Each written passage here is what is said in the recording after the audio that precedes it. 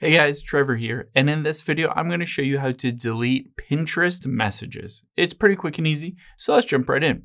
Now, I'm on my iPhone. You can do this on Android as well. The first step is to open up the Pinterest app here. And after we've done that, we can get to our messages by tapping that little chat icon at the bottom right. Now we'll switch over from updates over to messages here, and you can see a bunch of different contacts and messages. All I have to do is tap on this and you can see there is a conversation. If I tap on my specific chat, you can see it says copied, but it doesn't pop up with the option to delete it.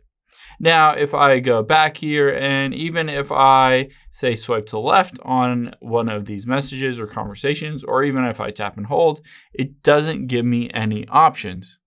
All I have is the three dots at the top right here, and it has a couple different things. I can report the thread or hide the thread, or of course, block the person.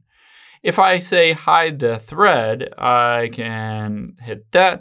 And then basically you can see there's no messages. It essentially deletes the message thread or the conversation, but it doesn't actually remove it. It doesn't remove it for the other person.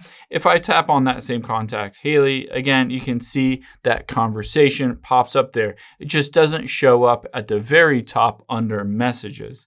Unfortunately, Pinterest just does not give you that ability to completely delete them. All you have to do is hide them. That is essentially your only option. So it'll go back into your contacts list and it'll remove them from this main messages conversation list. Unfortunately, it's not a great option, but this is basically the limitation and a capability that you do have on Pinterest.